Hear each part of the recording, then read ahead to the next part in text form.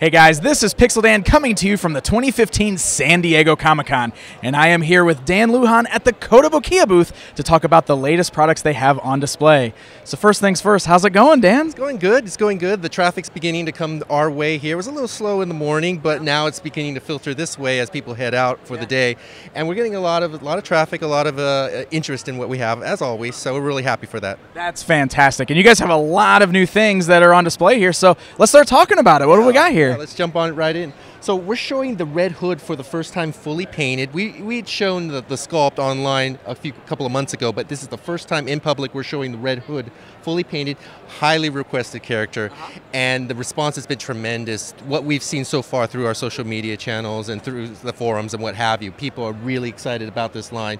And in general, the Bat family. So we're actually going to also be offering the Red Robin, which was very highly requested characters. So now with Red Robin, Red Hood, and all the Batman characters, you can really build that Bat family. Absolutely. Yeah, I mean, you guys gave us Alfred here at Comic-Con, which is such an essential character to the family overall, kind of that father figure almost. So it's really cool to see how you guys are really building out this whole Bat family for our collections. Yeah, I think Alfred was a great exclusive because it was a piece that was needed, but it's one of those pieces that if you're a fan of the Bat family, you definitely want to get, but it's one that you may be able to live without too, if you prefer just to stick strictly to Batman and Nightwing and those type of characters. Absolutely, absolutely. That's the same way I was thinking of him, and I love him. I think he turned out great. Thank you, thank you.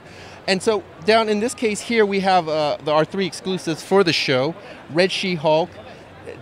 This is, as you reviewed, this is not just a repaint, but there's actually some new tooling in this particular Bashojo statue. It was limited to 1,500 pieces. We're just about sold out. I think we're down to our last dozen or so. So it's been great. It's Friday, and we're practically sold out of this piece. We've got our Deadpool Chimichanga version, and as you reviewed, it comes with head pull, a different faceplate, and then the actual chimichanga in his hand. A lot of fun with that one. Yeah. And then Alfred, as we just talked about here, our Artifacts Plus, brand new tooling, brand new character, and all three, just the response has been great. Excellent. So for our Star Wars Artifacts Plus series, we're adding several new characters to our Hoth wave. First up will be our Snowtrooper 2-pack. These are expected sometime in October or November of this year with a suggested retail price of $84.99. You get 2 statues in the box and enough pieces to do several poses, actually 4 distinct poses. That's awesome. Yeah. So similar to what we saw with the Stormtroopers and the Sand Troopers. Yeah, and just like all Artifacts Plus in this series, they've got magnets in their feet. They include the black square base so you can maneuver them wherever you'd like, create some really nice scenes, especially when you add the AT-AT driver. So another character being included in this wave.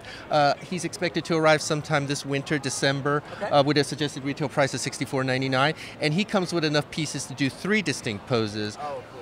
As you see here with his rifle lowered, he can be pulling on his glove or he can be standing at attention. Oh, that's awesome. Yeah. Very cool. And for the first time, and I've been really waiting to be able to say this, we're happy to announce that we'll be supporting The Force Awakens with product. Yes. I bet we're about to see an onslaught of Force Awakens stuff everywhere. Yeah. So it's awesome that we're going to get the Kotobukiya treatment too. Yes. And you can expect some really neat and exciting reveals come September 4th, I believe, right? Yep, is that Force Friday that I'm hearing? Yep. So we got a lot of cool things in the works, maybe even build a special website just to showcase everything that we'll be doing. So I'm real excited this fall to be able to talk more in depth with you and your fans about The Force Awakens. Excellent. It's going to be a lot to talk about come Toy Fair time. Yeah. I'm sure you have lots of stuff to show us. For sure. In New York Comic Con too. Yeah. A lot of news to discuss. Excellent. Star Wars is going to be very exciting this year, it looks like. Yep. Okay, so for our Marvel Fine Art statue line, and Fine Art is a numbered edition made out of cold cast porcelain. We've got a brand new entry and a first time reveal here at San Diego Comic Con, and that's Black Panther. Yeah, it's one of those characters that I feel has been in dire need of some more collectibles out there. There's not a whole lot of Black Panthers, so we're working with the same sculptor, Eric Sosa, and I think he's done a terrific job of creating this pose for Black Panther. Absolutely, and it's good timing too, since we're about to start seeing him in the Marvel Cinematic Universe, so start getting some of this classic comic book stuff out there too. Sure. Our next product that'll be hitting retail will be Rogue. We're looking at sometime this fall. Brown Costume Wolverine is currently available at retailers, and we have a full line of characters that we're looking to unveil in the coming months. The next reveal is scheduled to be at New York Comic Con. Awesome, very cool. And for our Artifacts Plus line, Marvel comic series, we're again working with artist Adi Grabnov, who just came by the booth today to see these particular statues, and he was just so impressed with what we've been able to do with his artwork, and we're so impressed with the artwork that he does. So it's a great relationship that we have with the artist. So we're showing Cyclops, Emma Frost, Magneto, and for the first time, Magic. They look great. That Magneto looks terrific. Yes. I think that's got to be my personal favorite in there, but they're all turning out very, very good. Everyone that I've spoken to has said the same about Magneto. I think it's really the entry point for this particular line. Yeah. It's like, okay, I'm going to get the Magneto and let's get everyone else. Yeah. And we've got actually Rogue coming up, Beast, and Wolverine. So there's 3 more releases that we need to show, plus we need to show Magic Painted. So in the coming months, there's going to be a lot of news happening with the Marvel X-Men Artifacts Plus series. Excellent. Very exciting stuff. Yeah. And over here, we're showing our Iron Man armors and Hulk from the Avengers Age of Ultron movie. We've got our Hulkbuster, Mark 44, and Hulk. Again, these are 2 statues. You can put them together to create the scene that you see here. Retail on the Hulkbuster is roughly $200 suggested retail, and then the movie Hulk is $69.99. So, yeah, really great scene. We saw these for the first time at Toy Fair, and it's just one of those things I've just been anxiously anticipating because they look so good. Yeah. I mean, everyone that comes by the booth and sees these pieces are just so amazed at what we've been able to do in this scene, and I think the price is fairly reasonable for a collectible of this caliber. So these will be hitting retail very soon, actually in August. Okay. For the Hulkbuster, we're already actually sold out. So if you haven't been able to pre-order yours yet, I would highly suggest that you find a site that still has them up for pre-order and go ahead and do that, because I think once they do arrive, it's going to be a very difficult item to find because they sold out so fast. Yeah. I can imagine. We're also releasing the Iron Man Mark 43. This is an Artifacts statue. We have an estimated arrival date of September, October of this year, with a suggested retail price of $139.99. He does light up in the eyes, the chest, and the palms. And he looks gorgeous, too. I love just the metallics and everything on there. He really kind of shimmers. Yeah, I think this is the first time that we've actually done like a vac metallized base. Yeah. It just comes to get a really nice museum pose. And we'll actually be adding another Iron Man armor, the final armor from the Avengers Age of Ultron. I believe that's the Mark 45, if I'm not mistaken. So we'll be working on that and expect more news about that particular release in the coming months. Okay, awesome. DC Artifacts line, we're going past the Trinity, and now we're adding Flash. Nice. And as you may have heard, we had Jim Lee visit our store in Akihabara and do a piece of art just for this series in front of a live audience. And we used that sketch and gave it to the same sculptor that worked on all 3 previous statues to create this particular statue that you see here. That's fantastic. Yeah. So cool. Yeah. And again, as you might be able to tell, it's got the base isn't final, but it will be a logo base, so it'll have the Flash emblem on there. Yeah. And I think the response has been so great for this line, so it goes without saying that I'm sure we'll see a Green Lantern eventually. And you're really going to be building out that Justice League in that artifact scale, which is very popular with the collectors. Awesome. And down here for Marvel, we've got a number of Bashoujo statues. And again, Bashoujo roughly translates to pretty girl, beautiful woman. We're showing Lady Deadpool for the very first time in public. And we're also showing the interchangeable face portrait with her. So you'll be able to take off the head with the mask and have her unmasked, and then exchange the hands so she can actually be holding the mask that she just took off. That's cool. Yeah. Next up at retail is going to be Wash. She'll be hitting this fall with a suggested retail price of $69.99. Jubilee's out now, and then as you can see, the 2 She-Hulks, She-Hulk and then the Red She-Hulk, which again is our San Diego Comic-Con exclusive. I just got to say that the wings on Wasp turned out gorgeous. Oh, yeah, I mean, they got this great kind of almost rainbow effect in there that's really neat. Yeah, we actually we were happy to be able to do this during the manufacturing process, and we did an update through our Facebook page to show the fans that we could actually do that type of translucent, iridescent look to the wings and add it to the wings, and so I think it really brings the character together. Yeah, absolutely. And a first-time announcement here at the show that we'll be adding Spider-Gwen to the Bashoujo, and she's been a highly requested character. Yeah. I think the whole Spider-Man and Spider-Verse is going to really explode next year. Yeah, especially with his role in Civil War. Yep, absolutely. Yeah. For our DC Comics Superpowers collection, we've got all 5 characters here at the show. Superman will actually be hitting retailers this August, and again, price point's $29.99. These are not action figures, but as you may know, they are modeled after the original Superpowers line from the 80s.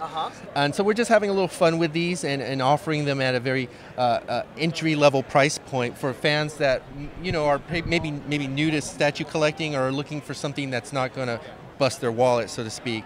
So we've got Superman, Green Lantern, Flash, Batman, and Robin. And these will all be out by the end of the year. So you'll be able to have all 5 of these characters on your shelf by the holidays. Awesome. Yeah. And with Superman, as you can see, he comes with an additional arm part. So it kind of mimics the action figure when you squeeze the original toy's legs. The power punch. So that's what we've got here in the case. That's cool. So again, like I told you at Toy Fair, it's all about fun, from the packaging to the design. We're just having some fun and being able to offer collectors the classic costumes at a very affordable price point. Yeah, they look really great. It's a really great seeing them just all together and fully painted, and the action feature interchangeable armor is just fun. Like you said, it's so fun. Great, yeah. And down here for our DC Bashoujo collection, we've got Black Canary, which will be hitting retailers this fall, and then Raven, which will be this winter, December, January.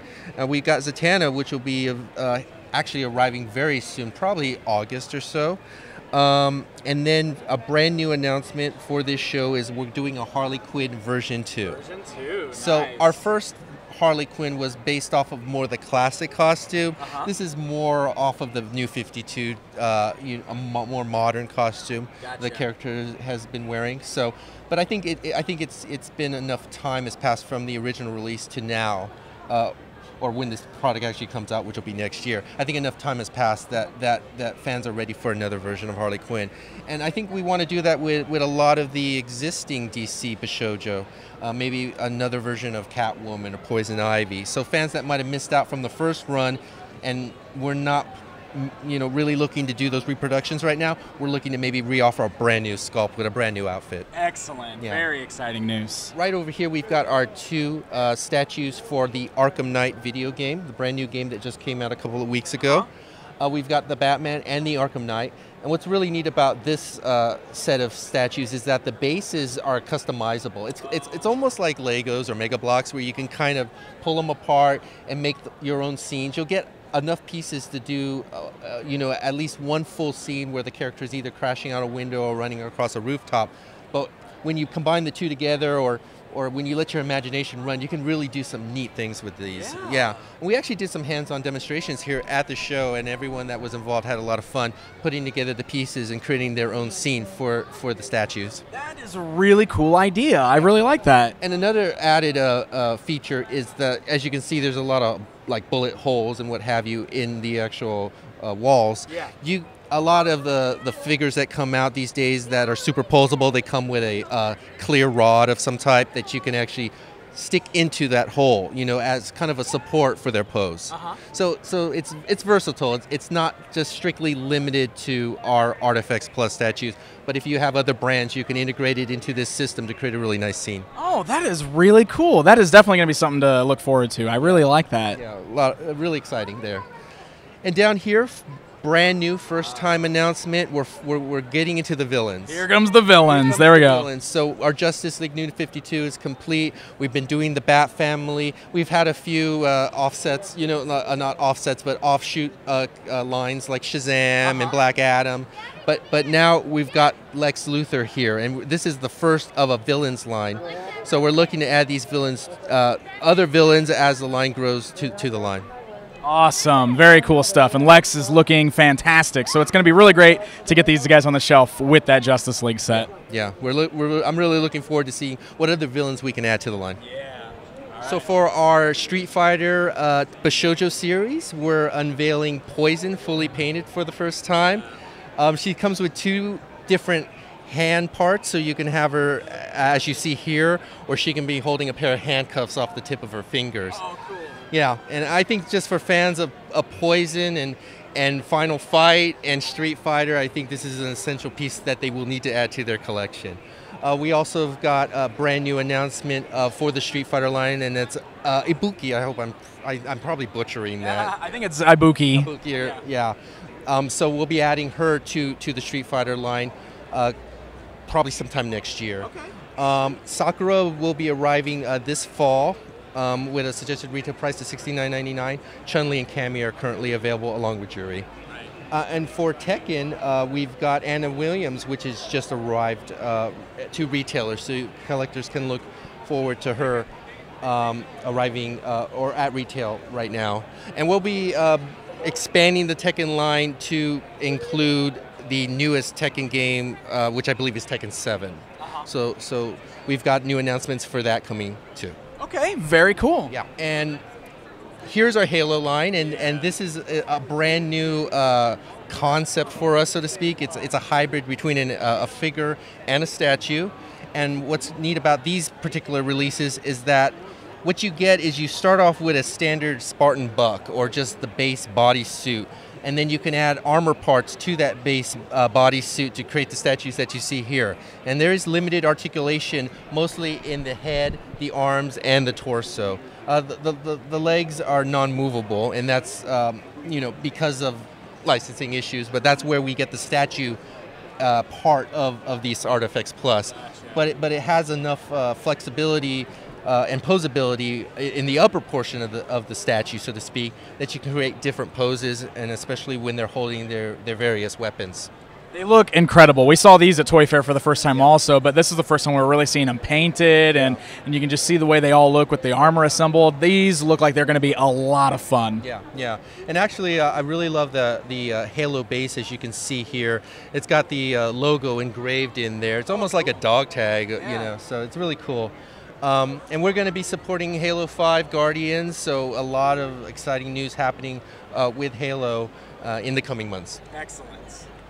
And for the first time, we're actually showing the artwork and the final sculpt and paint master for Talizora, a character that I've been real excited to see just evolve from just an early sculpt to what you see here. So this is the third, I guess you could call it, entry into our Mass Effect series. We had Liara, we had 2 versions of the Shepherd, and now we have Talizora. So expect this piece to arrive early next year, and hopefully if the reception is great, we can add another. So I'd really love to see maybe another female character from Mass Effect 3 added to this line. Yeah, absolutely. Yeah. And brand new, and this is something that just seeing this sculpt, it's just so amazing for me.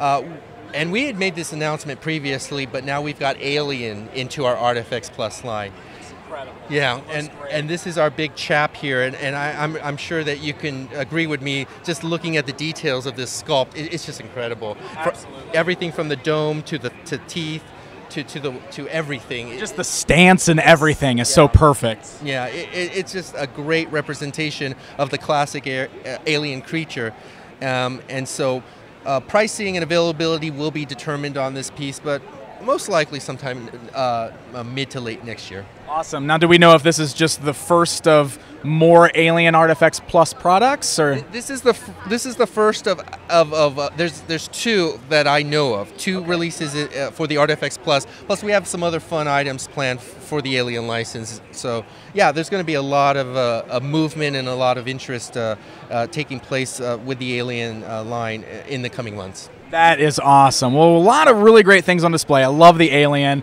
Amazing stuff for DC and Marvel and Halo and Star Wars. I mean, you guys are really knocking it out of the park here with some amazing products. Yeah, it's just great to see the portfolio of licenses grow, because, as this company started with Star Wars, and then Marvel, and then DC, and then now it's Halo, Mass Effect, Street Fighter, Tekken. you know, Freddy, Jason. It's just really a lot of fun to see all the different characters that we can bring into the line, either Artifacts, Artifacts Plus, Bashojo, and how our artists and sculptors can create unique, you know, product, you know, for our fans. Awesome. Yeah. Well, Dan, thank you for once again taking the time to just walk us through all this awesome product so that everybody who's not at the show gets a good chance to kind of see it all up close. Thank you. And if your viewers want to follow up and see more extended images of what we've talked about today, you can visit us on Facebook. It's facebook.com/Kotobukiya. Okay. Excellent. Well, there you go, guys. There's a look at everything that Kotobukiya has on display here at the 2015 San Diego Comic-Con. This is Pixel Dan reporting. Stay up to date with Pixel Dan at San Diego Comic-Con 2015. Follow at Pixel Dan on Twitter or /Mandalorian30 on YouTube.com. Thanks for tuning in to your premier source for all things toys, Pixel Dan. See you again.